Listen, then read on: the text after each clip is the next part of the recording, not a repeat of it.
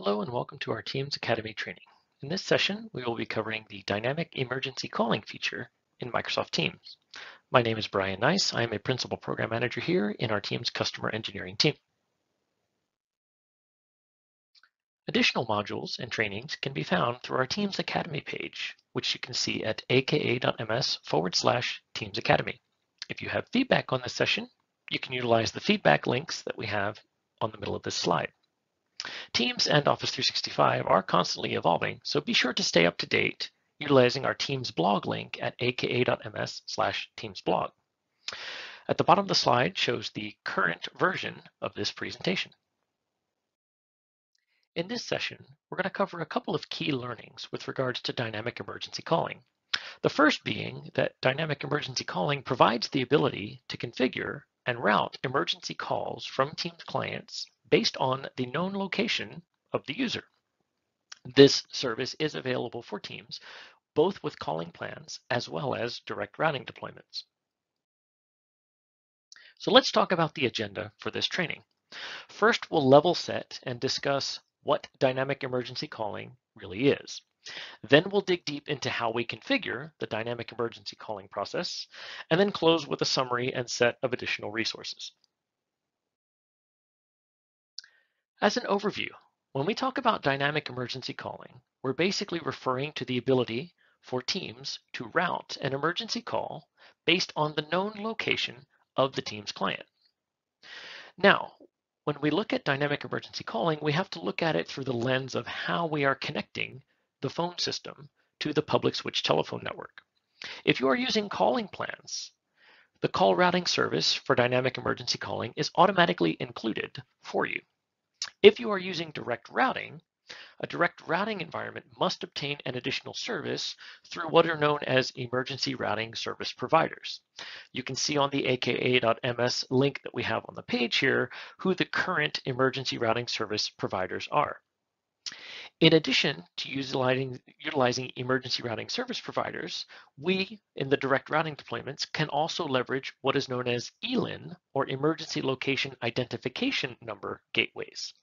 This is upcoming support as of this recording. You can always check that same aka.ms link to see the currently listed ELIN gateway options. Last but not least, we do have the ability to configure what are known as security desk notifications. This is an optional component, but will allow for the system to be able to bridge in a local security desk in the event that a user were to make an outbound emergency call. Now, as we break down calling plans versus direct routing, first I want to start with some considerations around calling plans. When we talk about automatic routing of emergency calls, they're eventually routed to what is known as a PSAP, or a Public Safety Answering Point. Now, the automatic routing to these PSAPs is country dependent. So I'm going to cover the countries that, as of this recording, we currently have a service for calling plans in. We'll start first with the United States. Within the US, a client that has a tenant-defined dynamic emergency location, which includes the geocodes. Don't worry, I'll cover all the gory details in a little bit. In this instance, the call will automatically be routed to the appropriate PSAP. If the client is not located in a tenant-defined dynamic emergency location, the call will be sent to a screening center, or what is known as a national call center, or an ECRC.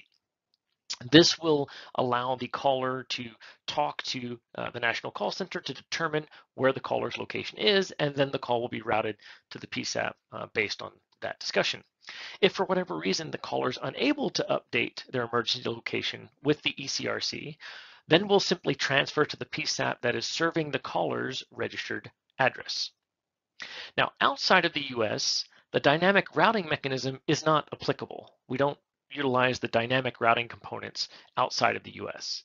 For the countries listed in the slide here, there are different behaviors based on which country of origin the call is being made from. So for example, you have Canada, Ireland, UK.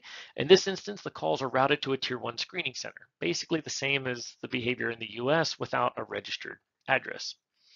When we look at Germany, France, and Spain, the calls are routed directly to the PSAP that is serving the emergency address that's associated with the number. This is regardless of the location of the caller. That's why it's important when adding emergency locations for users in these locations, the address needs to map to the phone number that's based on the emergency address mapping in that particular region in Germany, France, and Spain. For the Netherlands, emergency calls are routed directly to the PSAP for the local area code of the number, again, regardless of the location of the caller. In Australia, emergency addresses are configured and routed by the carrier partner that we have in Australia. And finally, for Japan, emergency calling is currently not supported. You can see in the upper right, I have an AKA MS link that will take you to the latest version of the information that you see on this particular slide. From a direct routing perspective, there are a couple of additional components that we need to be aware of as an IT pro or a tenant administrator. We have to also, in addition to configuring the location information, we need to instruct teams how to properly route the emergency call. And we'll do this through a combination of definition of what we call a team's emergency number. This is effectively the number that the user will dial to reach emergency services. For example, in the US, this would be 911. We then also need to define what is known as a team's emergency call routing policy. And this will help us understand and enable the routing of emergency calls based on the emergency number that was defined.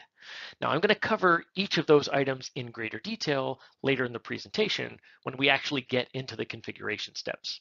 But at this point, just realize that for direct routing, there are some additional configurations that the tenant administrator must provide. Now, what is location awareness? When we talk about location awareness, we're referring to what is known as LIS, L-I-S, which is the Location Information Service. LIS is used to help us identify and populate the user's location within the Teams client. The Location Awareness Database, or the LIS database, will indeed affect the routing of emergency calls inside of the US because this is what allows us to dynamically locate where a particular user is and then route the call automatically to the correct PSAP based on the location that is defined and validated in the LIS database itself. Let's take a look at the user experience for dynamic emergency calling. In this particular example, I'm looking at a user that is inside the US and has been configured with dynamic emergency routing. On the left-hand side here, I'm inside of the Teams application, inside of Settings, navigating down to the Calls section. And you'll notice here, as I look under Calls, I do have an emergency location defined for this particular user. This lets me know, from an end user perspective, that my location has been identified as, in this case, the Microsoft Irvine office here in Irvine, California. This information that is displayed here is the same information that the Teams client would be sending through to the emergency services, which would then allow us to get routed to an appropriate public safety answering point, or PSAP. Now, in the second screenshot that I have here, this is actually a test call that I did from my demo client. Now, a couple things I want you to notice here. First being, when I make the emergency call, you can see clearly in the Teams client that this is an emergency call with a nice big icon there. It also then shows for my information, here's the number at which you are calling from, and here is the location that we have identified for you. All of this is the information that will be transmitted up to the service for the routing to the correct PSAP.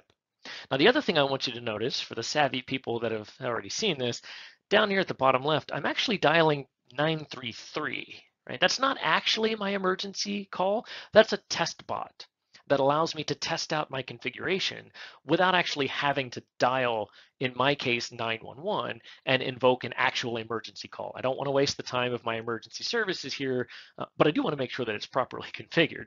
So dialing 933 in this case allows me to utilize the bot so that I ensure that I have the correct information being passed along to emergency services. The last screenshot that I have here shows the security desk notification. In this particular screenshot, I'm doing simply what's called a notify only for the security desk, which basically means that when I placed this emergency call, we actually spun up a chat on the back end and included, this is my emergency services deal that I've included here, my emergency services security desk, if you will. And we can see from the chat message that's here that this particular user, Alex, placed an emergency call, and here's the address at which they placed the call from. And of course, date and time stamp are here as well. Now let's talk about how we configure dynamic emergency calling. There are four main pillars of configuration components that we need to consider when we go to configure dynamic emergency calling in Teams. The first component, and probably the most critical component in my mind right here, is known as the trusted IP address. Trusted IPs help us to identify corporate network connected clients. Now we'll talk about how we do that in the next couple of slides, but without the configuration of trusted IPs, basically the rest of the stuff that's on this slide becomes irrelevant. Because if we don't realize, and again, we being the team service, if the team service doesn't realize that you are connected to a corporate network, that's what we use the trusted IPs for, then we're not going to bother to try to determine your address dynamically. You won't have any mechanism for Liz. You won't have any mechanism for emergency policy site assignments and so forth. None of the stuff that's to the right of this box is going to work if you don't properly define your trusted IPs. So that's step number one, make sure that we get our trusted IPs defined. I'll show you how to do that coming up here in a minute. The second pillar that we look at is known as LIS, or the Location Information Service. Now, this is the ability for us to populate the database of known addresses and locations. Now, there's a couple of pieces that we're going to do here, right? There is, of course, the emergency address and location itself, also known as places. We'll see that coming up here in a bit. But this would be the street address, the city, state, zip code if you're in the US, for example. The LIS network identifiers allow us to get much more granular, right? This piece that I'm highlighting right here, this is really the dynamic piece of the puzzle, right? The LIS network identifiers allow us to get much more granular and identify which IP subnet a user might be connected to, which wireless access point a user might be connected to, and eventually which switch and or switch port a user might be connected to. Now, we'll talk more about how we configure LIS coming up here, but the third pillar of configuration components has to do with what we call emergency policies. Now, emergency policies actually control two things. One, they control the ability to do service desk notifications. Now, again, if you're using calling plans or you're using direct routing, either way, you have the option of using service desk notifications. So if that is something of interest to you, fantastic, you can go ahead and configure that. If it's not something of interest to you, maybe your organization doesn't have a service desk, that's fine. This is an optional component to configure as well. The second item that I'm pointing to right here, the CS Teams call routing policy, this must be configured if you are using dynamic emergency calling together with direct routing. This is what is going to control and incorporate the routing of emergency calls for a direct routing deployment. So if you are doing direct routing and you're doing dynamic emergency calling, this one's not optional, right? You do need to make sure that you configure CS Teams call routing policy, and I'll show you how to do that in a few slides. Now, the last pillar here talks about network configuration. The network configuration components that we talk about here allow us the opportunity to dynamically assign the emergency policies that we configured in the previous pillar, right? So if I wanted to dynamically assign this service desk notification, or if I wanted to dynamically assign this call routing policy, I could configure that appropriately using this network configuration pillar. And that's where we would configure items like regions, sites, subnets. It's important to note, and I'll reinforce this as we go throughout this deck, the network configuration pillar that you see over here has absolutely nothing to do with the dynamic address components that are in LIS over here, okay?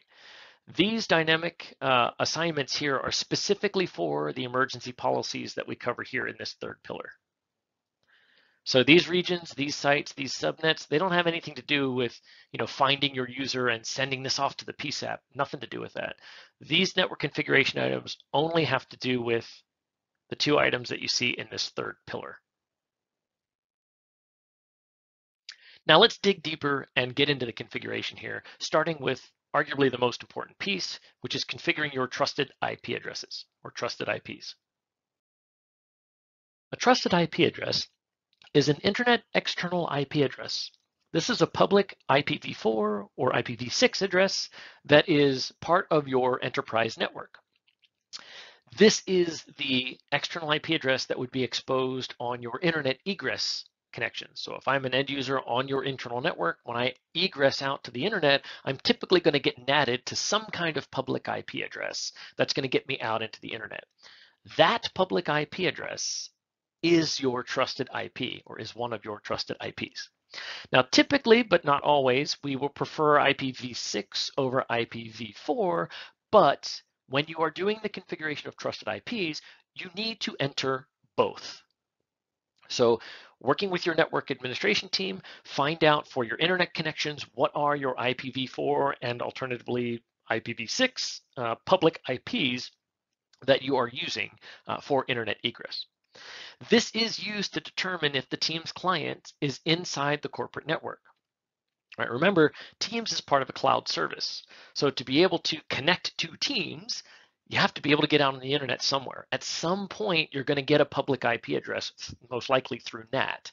And we want to ensure that that is a public IP that your organization owns. Hence, it is trusted by you and is part of your actual corporate network deployment. This is checked before we look for any other matches with any of the other components that we talked about. So if you want to do lists, right, the dynamic lookup of a user, their civic address, location, their subnet, their switch port, the wireless access point, if you want to do any of that, or you want to do any of this dynamic policy assignment with the network configuration service, right, that fourth pillar of region, site, subnets, if you want to do any of those items, the first thing we have to do is match you to a trusted IP. If the Teams client isn't able to do that at the service, then we stop the processing and we don't bother checking any of the rest of these items. That's why the last bullet that's here is so critically important.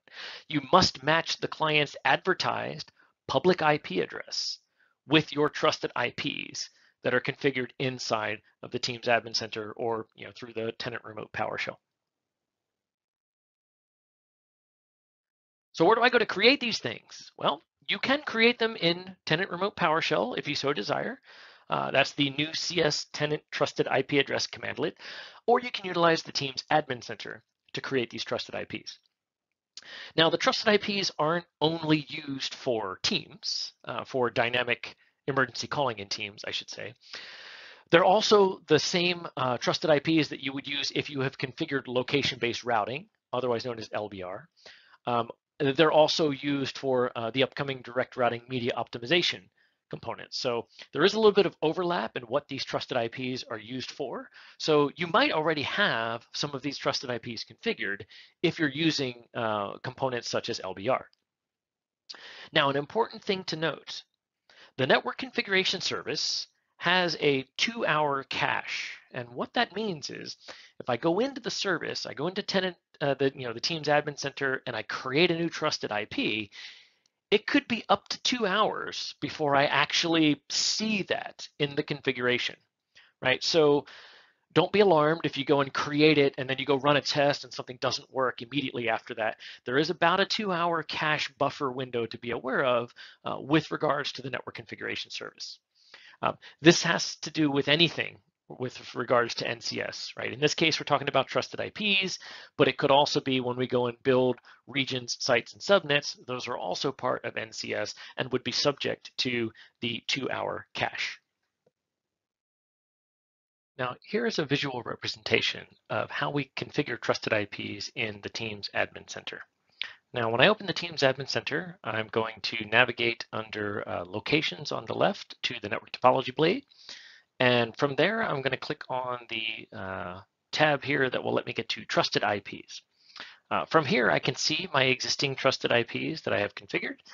I can also go ahead and click on Add and go ahead and add a new trusted IP by picking the correct IP version, entering the public IP address here, and then the appropriate network range. Typically for an IPv4, if you're entering a single IP, you'll have a network range of 32.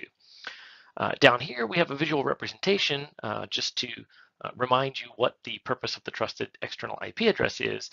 When we are entering these trusted IPs, these should be public IPs, which are your internet egress or public NATed IPs that you will use to get out to the internet to reach the Microsoft phone system. Next, we're going to talk about Location Information Service, or LIS. Now, the first step when we're working with LIS is to define our environment. And in this instance, we want to build out a hierarchy, and that hierarchy and information should be detailed enough to allow an emergency responder to easily locate a person. Now, as you see in this hierarchy, at the top of the hierarchy, we have a civic address.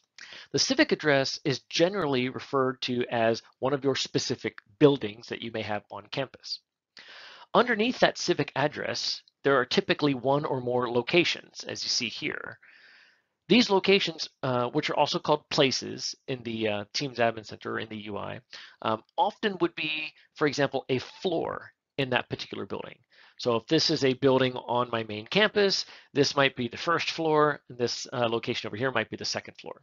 And then inside of those locations, again, from a hierarchical perspective, we could have one or more network elements that allow us to get much more granular with how we identify where a user is. That could be a simple IP subnet.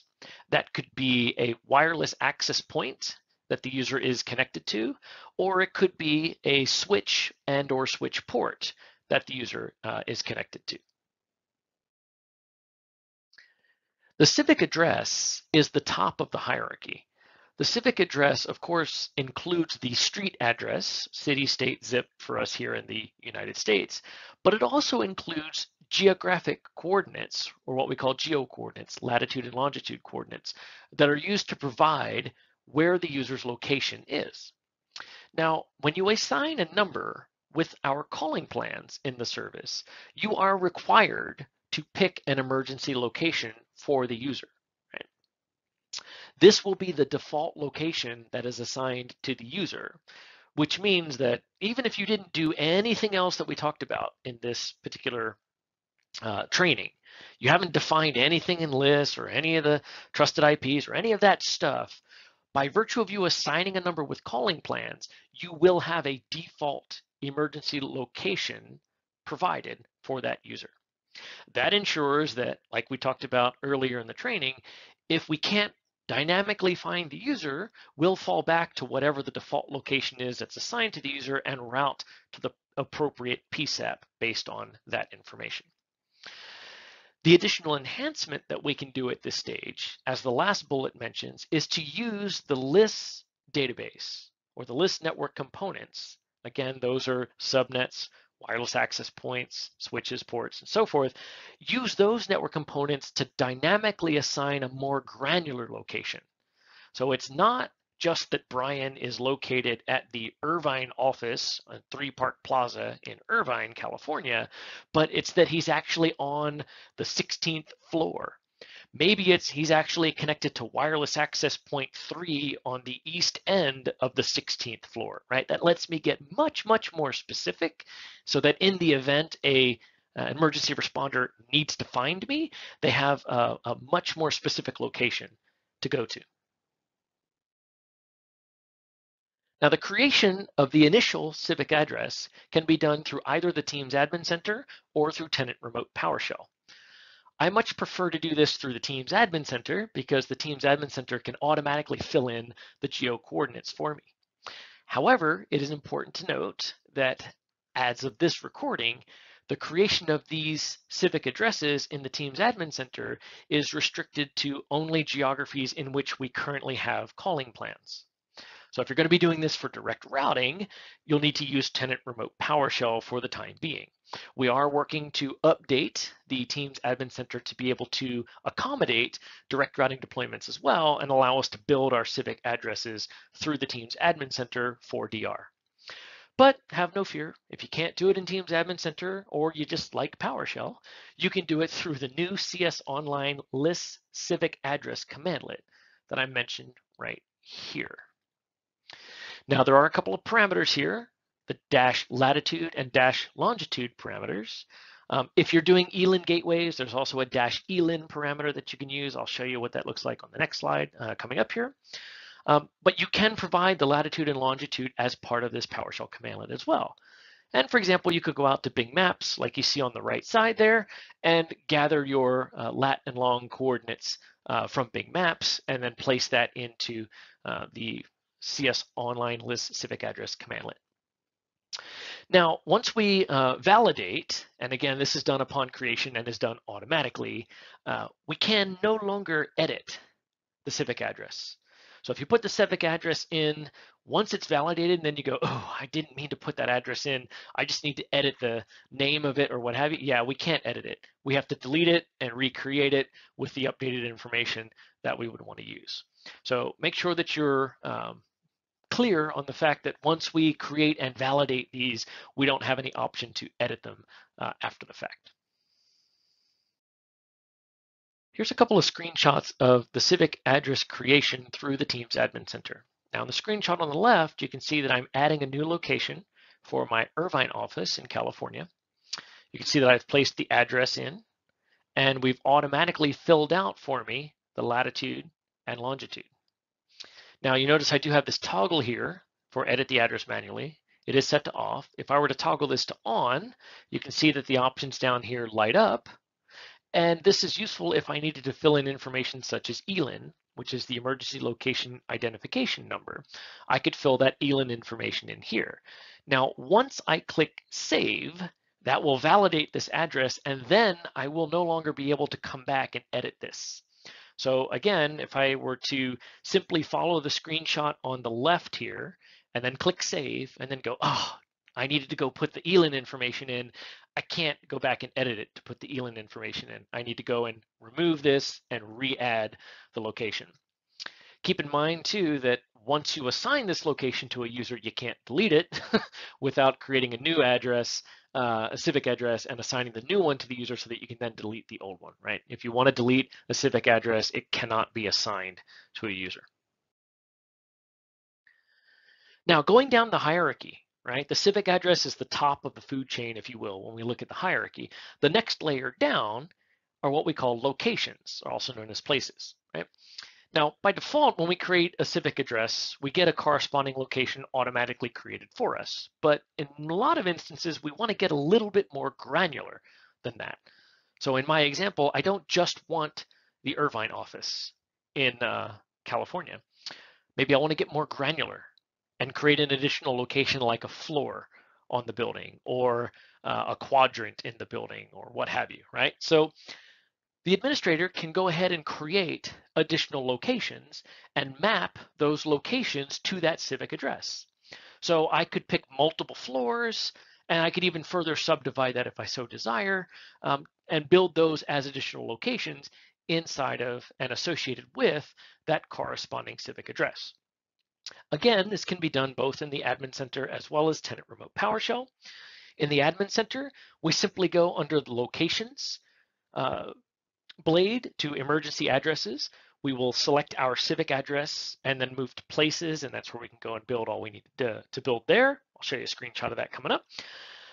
Or you can do it through Tenant Remote PowerShell using the new CS Online List Location commandlet.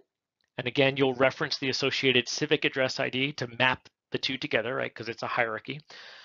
If you don't know what that civic address ID is, which I mean, most folks don't, you're going to use get CS online list civic address to find the correct civic address ID so that you can pipe that into the new CS online list location commandlet.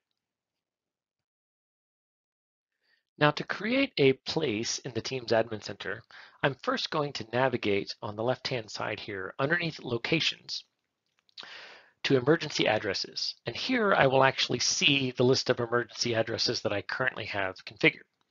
These are my civic addresses, remember, right? So here I can see I've highlighted my one civic address, which is Microsoft CA Irvine, and I'm going to click on Edit for this civic address. This will bring me to a window that will allow me to configure places that are associated with this civic address. Now notice, I can't actually edit this information that's here because it's been validated, right? This civic address, once it's validated, we don't have the ability to edit it, but I can come into here and I can add additional places. So I've already done this in the example here, but you would simply click add, and then you can type in a named place that you would like to use for this location. In this instance, I've created a new place known as Building 3, Floor 16.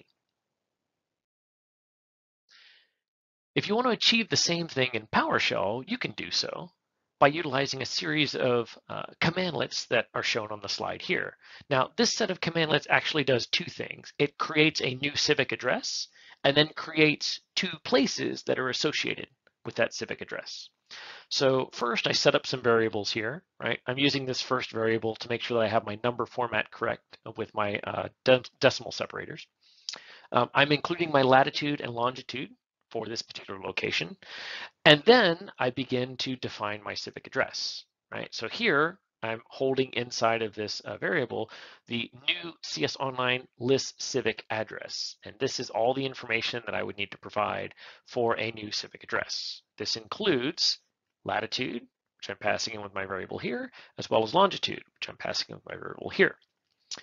I'm then running the test CS Online list civic address commandlet and passing in the civic address ID of that civic address I just created to test and validate this new civic address that I've created. Once that civic address has been created, I'm coming down here and I'm adding two new locations or two new places to that specific civic address. And I'm doing that as two different floors, right? You can see here that I've defined the second floor and I've defined the third floor.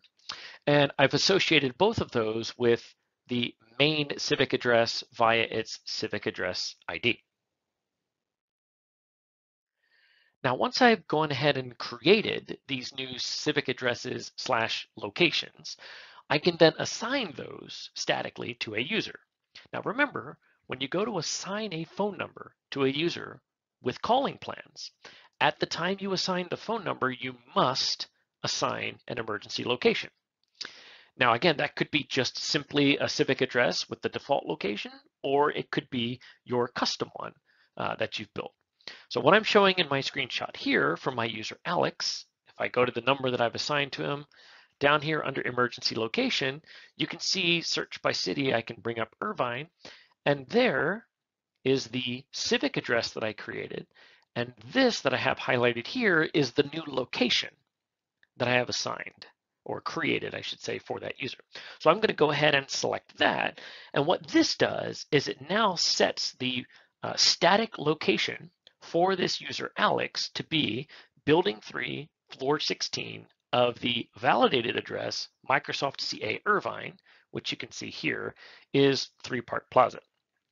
Now, that's all very manual, right? I mean, if Alex were to change floors, this wouldn't automatically be reflected here, right? This is just the manual way of assigning an address. And this is important because if you do nothing else that we've configured or talk about in this deck, we still need to be able to route an emergency call for a user that's configured with calling plans. That's why we do this initial step.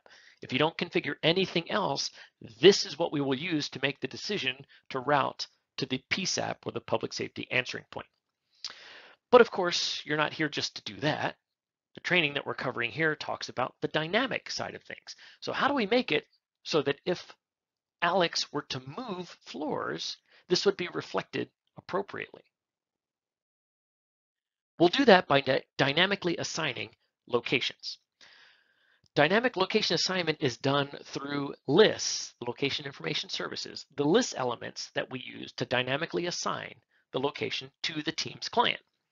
Now, we have 3 different categories that we can work in. The first and most common that I see is the IP subnet.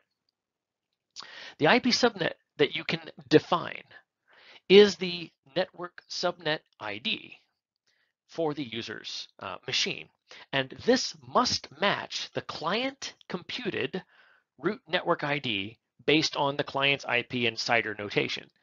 Meaning, if I put in a subnet of 192.168.1.0, that's the subnet ID, I have to make sure that the user, when they get an IP address from DHCP, it's 192.168.1.something/24, because that insider notation would be the 192.168.1.0 subnet. They have to match. If you don't, and you just say, well, I'll just put in 192.0.0.0, and that'll catch everything, right? No, it won't, because when the client computes his subnet, he's not on the 192.0.0.0 subnet. He's on the 192.168.1.0 subnet. So they have to make sure that those match. You'll do this through the set CS online list subnet commandlet. And here's the kicker. If you are going to be defining these subnets, they have to be unique within the tenant.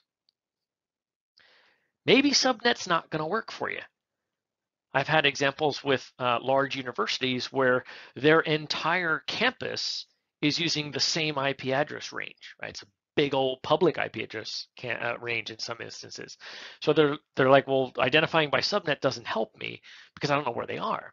But it's a wireless campus. So maybe that leads us to the second category that we can use, which is the wireless access point BSSID, right? The BSSID would be entered in the form of a MAC address. This is the actual MAC address that the client sees when he's connected to the wireless access point. So it's usually in the format either dashes or colons, right? Again, it depends on what the client sees. I've given you a screenshot of what my test client sees here, and you can see when I use this netsh command, the BSSID that I see, and of course I've masked out to protect the innocent, you can see that my BSSID is shown with the colon rather than the dashes. So I would want to, when I define this wireless access point, I would want to define it exactly the way the client sees it. We'll use the set CS online list wireless access point commandlet, and then we'll associate that to the location with our location ID. I'll show you how to do this coming up here in a bit. The third one is a series of network switch and port configurations that you can do, but we don't yet have support for this yet. Ideally, what's going to happen here is the client and switches would utilize LLDP, actually LLDP-med is what they would use to be able to communicate back and forth with what switch and or what switch port I'm connected to. Currently, we don't support this. We are working on support for the Windows platform, which will be coming very soon. But right now, while you could go and configure this, it's not officially supported to use network switch and port yet for dynamic assignment of locations. Now let's talk about the emergency policies that we can configure. Remember that there are two different emergency policies we can configure. The first that we're going to talk through is the security desk notification.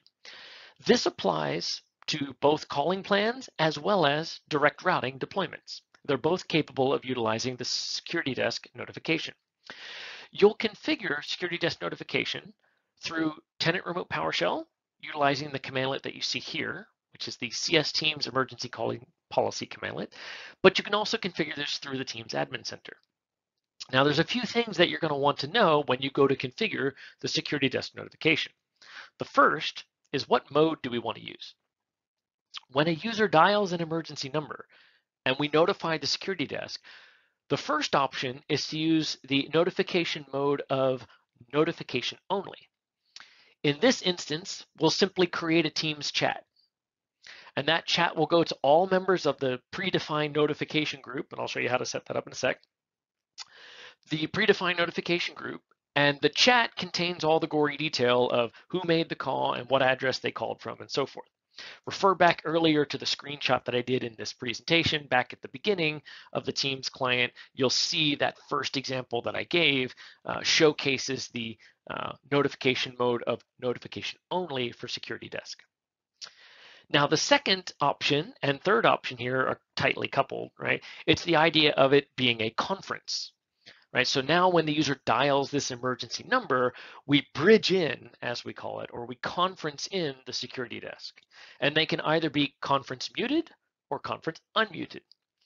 If we choose conference muted, all members of that notification group get added into this emergency call, but they are in a muted state. So it's a listen only, right? So of course the person that called the emergency number can talk, the dispatch on the other end can talk, but the security desk is in a listen only mode.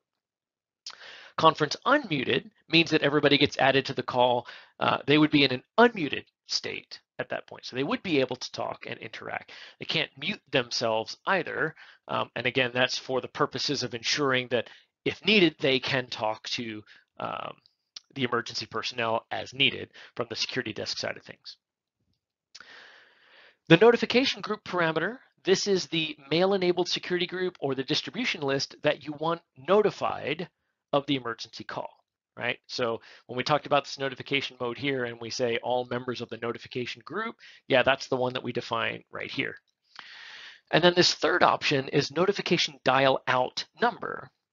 This is an E164 formatted phone number that can also be notified of the emergency call.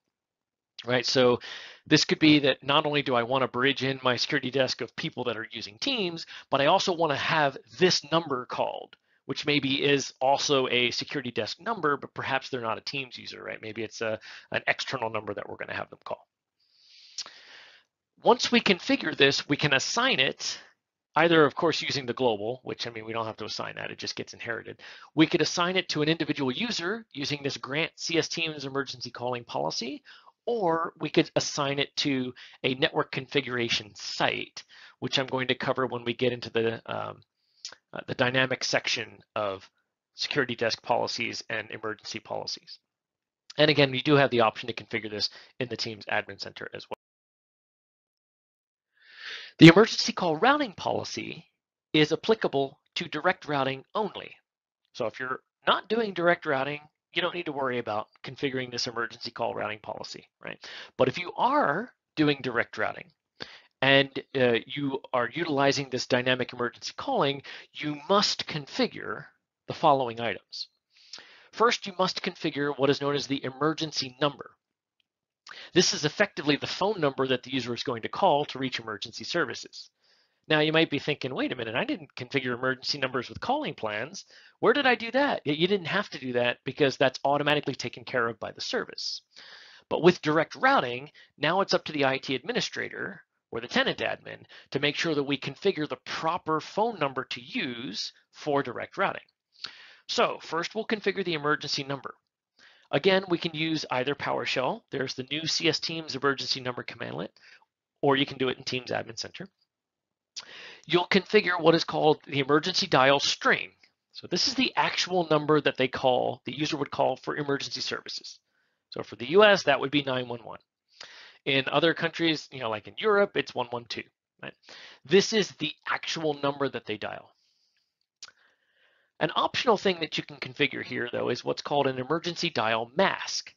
This is a semicolon separated list of other phone numbers that would be translated into the emergency number specified in the emergency dial string.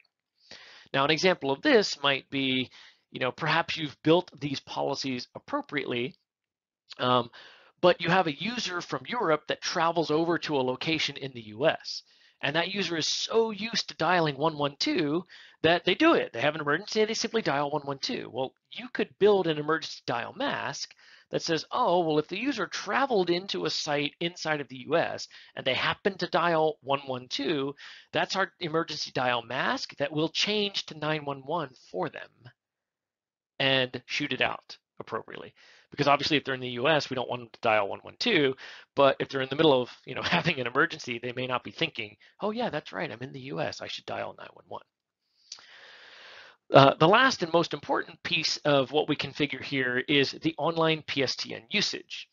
This is the usage that we're going to use for the actual routing of the emergency call. So you're going to configure, you as the tenant administrator are going to configure an online voice route to tell us which SBC, which session border controller should we use, which gateway should we use to route this call. Well, the online PSTN usage is the glue between the emergency number that a user dials and the gateway that we have to send the call through. Now, in addition to configuring the emergency number, the tenant admin must also configure an emergency call routing policy. Now, the call routing policy ties the defined emergency number that we had in the previous slide to a particular PSTN usage. We'll do this again either through PowerShell, the new CS Teams emergency call routing policy commandlet, as noted here, or also through Teams Admin Center.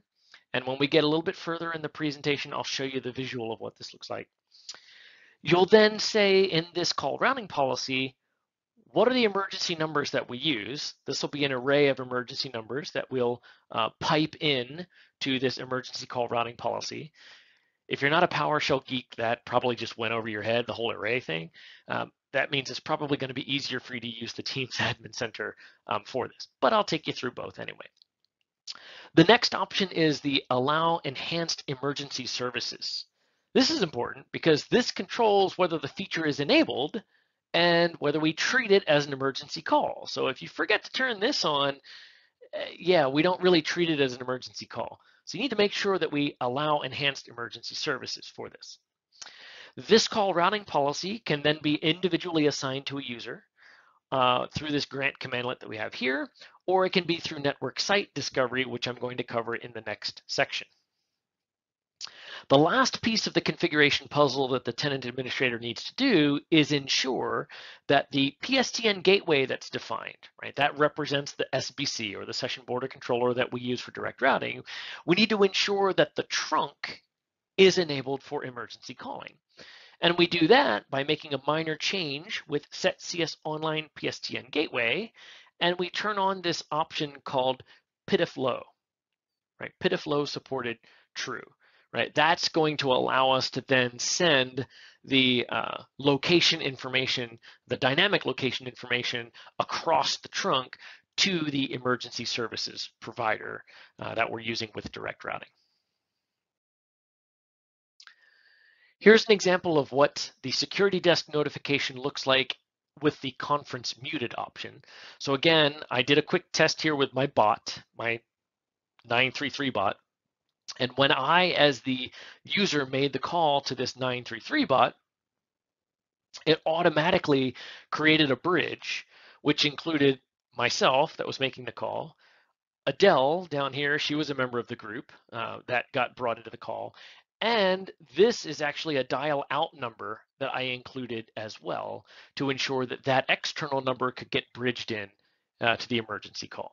So there you see the conference that's automatically established when that particular user made the emergency call. Now that we've configured our emergency policies, let's talk about how we can dynamically assign those emergency policies. Let's start with a scenario.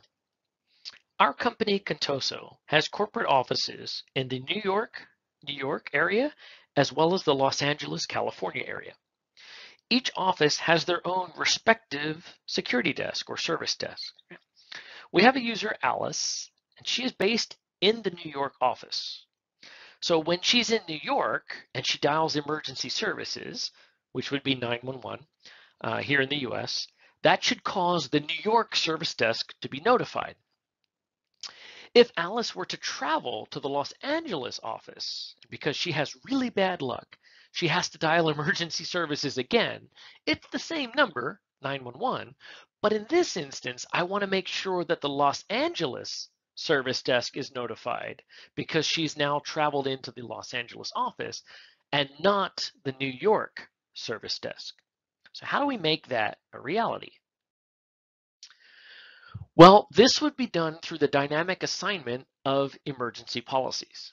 So to support this scenario, the tenant administrator needs to configure the appropriate network configuration elements and then assign that configured or pre-configured policies to a network site. Now, remember when we look at tenant network configuration, there's really three components here. There's the network region, there's the network site, and there's the network subnet. That's all kind of in a hierarchy, right? Subnets are placed within a site, sites are attached to a region. Well, when we go to apply these policies, the only place that we can assign an emergency policy is either at the site level or the user level. In this case, a site policy would always take precedence over a user assigned policy. This might seem a little contradictory, but that is how it behaves. If you assign a policy at a site level and we determine that the user is in that site, that policy will override any individual user policy, user emergency policy that we've assigned. Now, if there's no match, so we can't find what site they're in, or there isn't a policy assigned at the site that they're in, and there isn't a user policy assigned, we'll revert back to the global policy that is configured. It's also critically important to note, when we talk about dynamic assignment in this context, these are tenant network components. These are not used for the mapping of emergency addresses for users. This has nothing to do with the address that I send off and make a decision for what PSAP I talk to. Nothing to do with that. The only thing these components have to deal with is the dynamic assignment of emergency policies, the dynamic assignment of emergency routing, location-based routing, and direct routing media optimization. That's what these tenant network components are for. Okay, so don't confuse these with lists, right? Remember the 4 pillars that we talked about before of configuring this. This is pillar number 4, right? Pillar 4, the dynamic assignment of the items we configured in pillar 3, which were our emergency policies. Regions, sites, and subnets. A network region interconnects various parts of a network across multiple geographic areas. And by definition, a network region is typically a collection of network sites. The network site itself will represent a location where the org has a physical presence. And the network site is typically a collection then of unique IP subnets. As such, as we go down the hierarchy, right, the network subnets are internal IPv4, IPv6 subnets that get associated with and assigned to the various network sites. IP4 will take precedence in this instance over IP6. Multiple subnets can be associated with the same network site, but multiple sites cannot be associated with the same subnet, right? So you have to keep that in mind as you're building out this network hierarchy. Remember, we did mention this earlier, but it's worth revisiting here, that the network configuration service does have a 2-hour cache. So newly created items like these regions, sites, and subnets may not be available for up to 2 hours post-creation. This tenant network configuration is completely optional for Dynamic 911 or emergency services, right? This is only used for the dynamic assignment of policies, emergency calling policies, emergency call routing policies. That's it, based on the user's network site. This is not used for emergency address lookups, right? This has nothing to do with lists or the location information service. The subnet maps the client IP address to a defined network site, and the subnets must be unique. Okay, let's put it all together here and look at this from a user configuration perspective. So let's look at our user requirements. We'll do a quick recap here. First and foremost, you may be wondering, does this work with Skype for Business? And the answer here is no. Skype for Business calling plan users are not supported for dynamic emergency services. The static emergency calling is still available, right? So when you go and assign a phone number to a user, you still have to give them a location. That still works for the routing of emergency calls. You just can't extend the dynamic piece of it to Skype for Business. For Teams, we do support both calling plans as well as direct routing.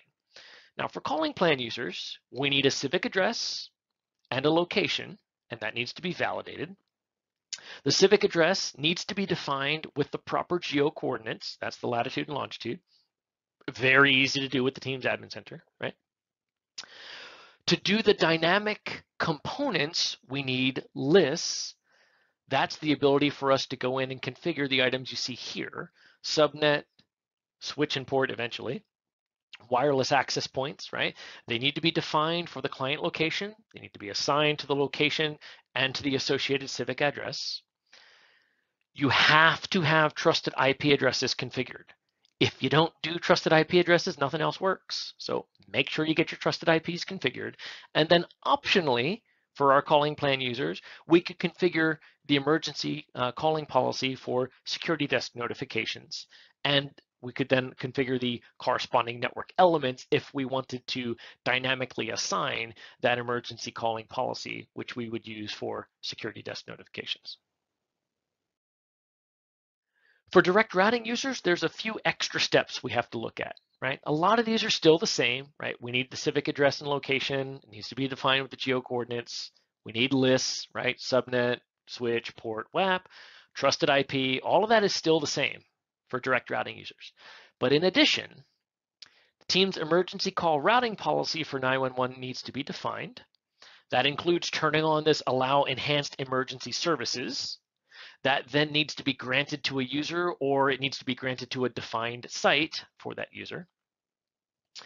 In addition to the call routing policy that's here, the emergency calling policy needs to be defined and granted. And again, that's based on how we want to do our security desk notification. Online voice routing policy and routes need to be defined, right? So how do we actually route the call? I'll show you how to do that in a couple slides here. For direct routing, you do need to make sure you have the additional call routing service, right? The additional service that's provided by our service providers in DR. The link that you see here, aka.ms/dr-sbc, will give you the latest and greatest on the currently supported service providers. And then optionally, like we said before, you can configure the security desk notifications and the network elements for the dynamic assignment of the calling policies as well as the call routing policies. So let's take a look. Specifically, we're going to look at the DR side of the house, right? So I'm going to do online voice routing for my direct routing users. If I'm going to do it in PowerShell, right, I need to build a usage like I did here, set CS Online PSTN usage, and boom, there's my usage. I need to define an emergency number, right?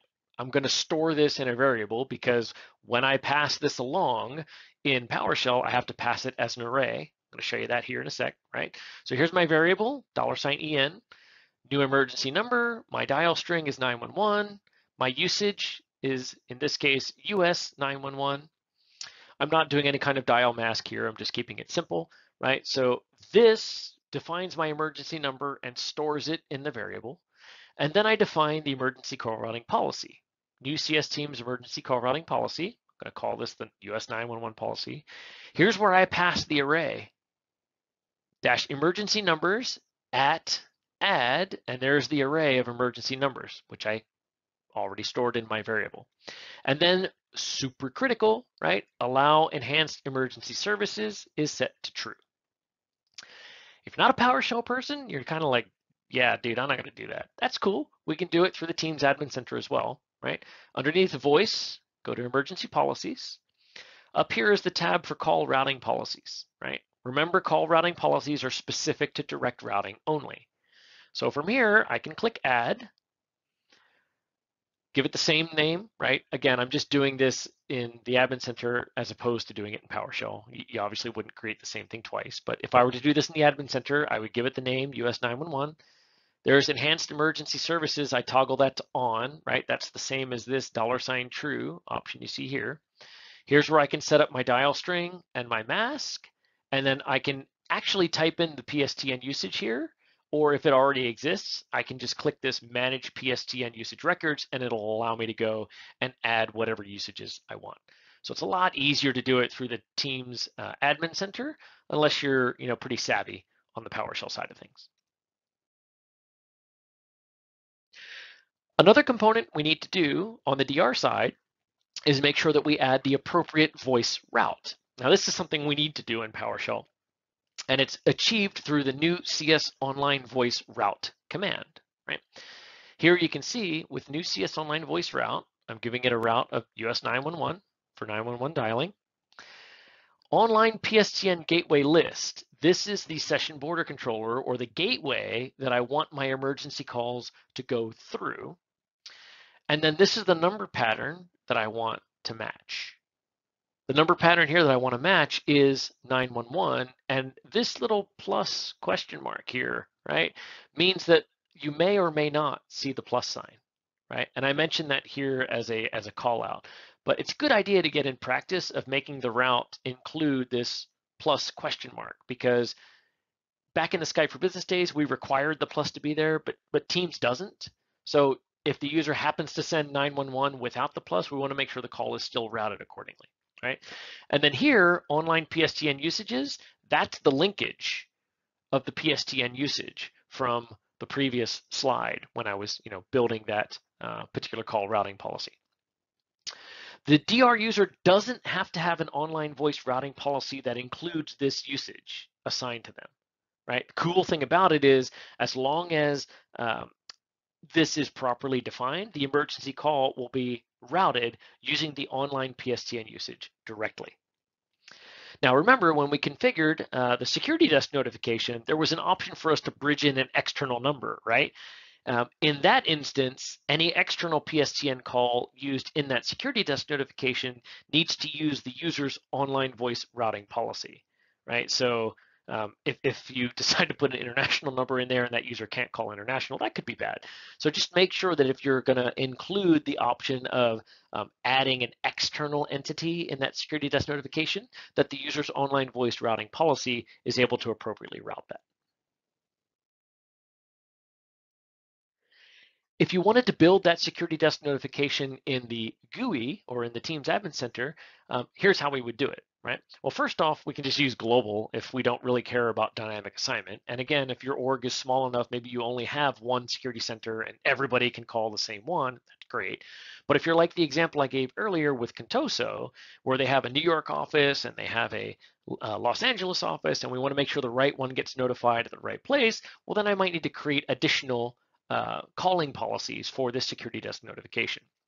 As always, we can do it in PowerShell, Teams emergency calling policy, notification group, that's the email address of the security group, email enabled security group, or the DL that we want to send to, and then the notification mode, right? Notify only, conference muted, conference unmuted. Or if you're a Teams Admin Center kind of guy, go under voice, emergency policies, go to the calling policies tab. Now remember, calling policies here, these are for both calling plans and DR, because this is just about security desks, right? Click add, right? There's global if I want to use that, but I can build a new one. Click add, click whatever name and put in whatever name you want here. Here's where I set the notification mode. Here's where I can set that dial out number, right? That's the same as we saw earlier in the example where I had the user dial the emergency services and reach out to an external number. And then here you specify the DL that you want. So in this case, I already have an emergency notification distribution list created. The dynamic assignment of these emergency policies follows the following logic.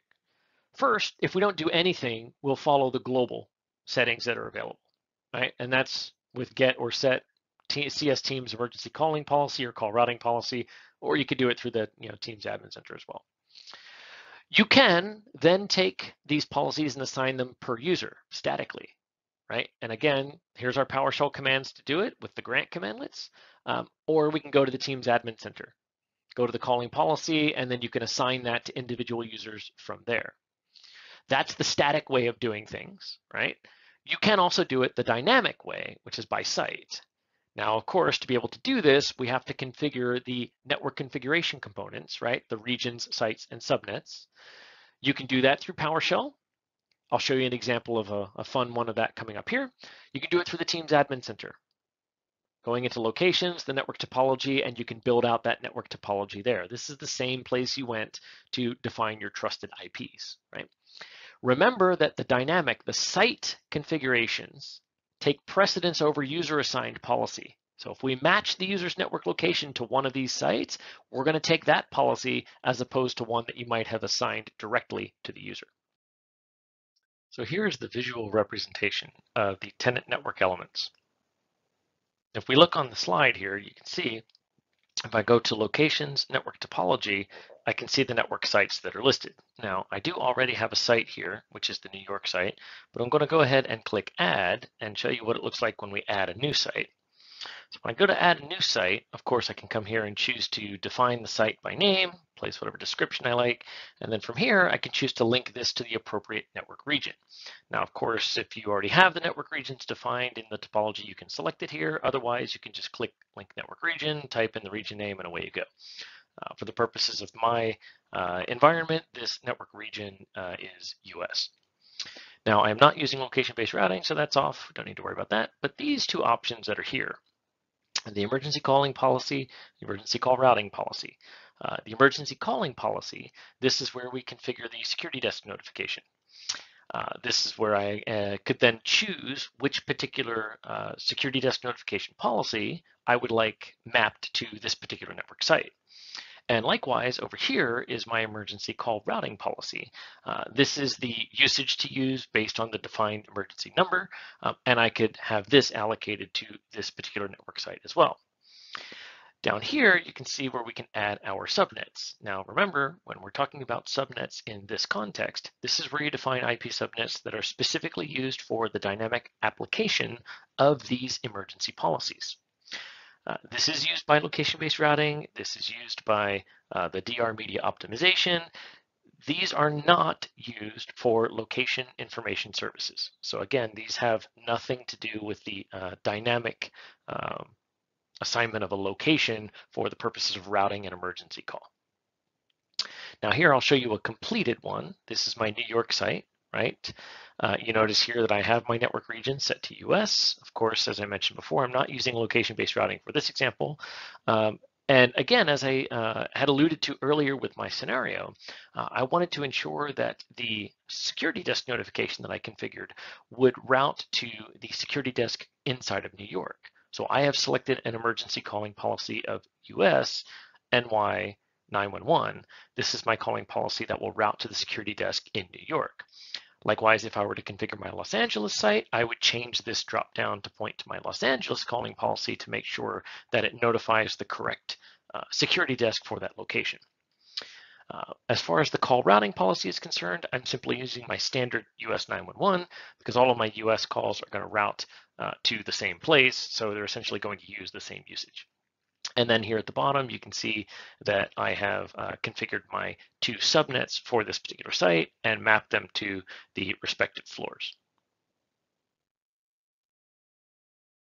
Now, if we continue on with the scenario and we want to create the second site, which was Los Angeles, I can show you how to do that using PowerShell.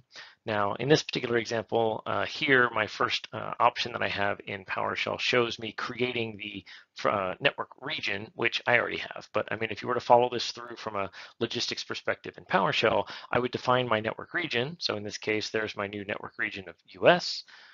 I define the site here, which is Los Angeles, and I map this site using this $NR.network region ID that maps the site that I just created back to this particular region. And then I define my two subnets, as you see here, right? There's my subnet identities. I put my mask, I put my description that these are second and third floor, and then I map them to $nsite1.network site ID, and that's what maps these two particular subnets back into the site that I created here. And to kind of wrap things up, here's a visual representation of the last few slides that we covered with regards to the dynamic emergency policy assignment and the routing of these calls through direct routing. So if I look here on the left side, this is my defined region, right, which I have of US. And inside of the US, I've defined two sites. I've defined New York and Los Angeles. And then inside of those respective sites, I've built out the respective subnets that you see here. Now I have assigned to the New York site, if we follow down the line here, an emergency call routing policy of US 911 and an emergency calling policy of US NY 911.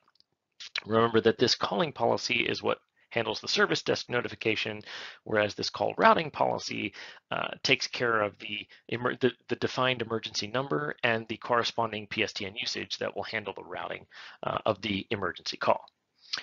Over here, you see at my Los Angeles site, right, you'll notice that the call routing policy is the same because I'm routing my calls the same way inside of the US for emergency routing, but I have changed the assignment of the emergency calling policy to be a US-LA 911. This ensures that my security desk notification goes to the Los Angeles security desk and not to the New York one, right? And that way, if a user were to travel from New York to LA, their client machine would get an address in this 10.20 range, depending on, of course, what floor they were on. That would map them to the LA site. That would give them this emergency calling policy. And when they make the emergency call, fantastic. It lets my security desk in Los Angeles know about the call. Now, the last part of this on the right side here shows the actual voice or the call routing policy combined with the voice routing policy that we created. So this outer box here, right, this is the emergency call routing policy, right, of US 911. And inside of that, I defined the emergency number of 911. I also created and defined a PSTN usage. And in this case, my PSTN usage is named US 911. This usage is the glue that interconnects this call routing policy together with the voice route that I've created. And here you can see in the voice route, that's where I've defined the number pattern. And in this case, I'm matching the 911 with or without the plus. My gateway list here is just simply sbc1.contoso.com. This points to that gateway, which has a trunk, of course, which goes to the session border controller. That trunk is configured with CS Online PSTN Gateway, and I have enabled Pitiflow supported true.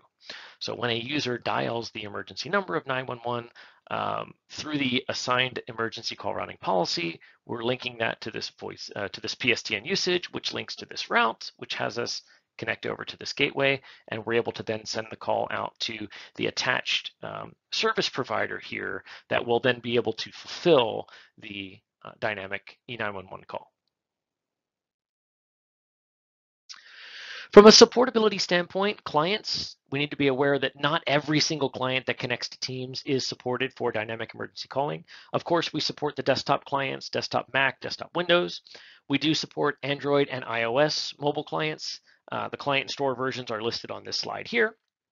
Teams certified phones are in fact supported. Teams room systems are on the roadmap very shortly to support the dynamic component. Of course, they can still call 911, but the actual dynamic component will be coming shortly as part of the roadmap. There is a set of unsupported clients, though, to be aware of, right? The Teams browser is not a supported client because there is no mechanism in WebRTC for us to be able to get the location. And any Skype for Business clients that might be connecting. So the Skype for Business, mobile clients, Skype for Business desktop clients. I mean, that's obvious because we don't support this with Skype for Business at all, but we also don't support this on the third-party IP phones, right? And that is a scenario where you might have a Skype for Business 3-pip phone or third-party IP phone connecting to a Teams environment.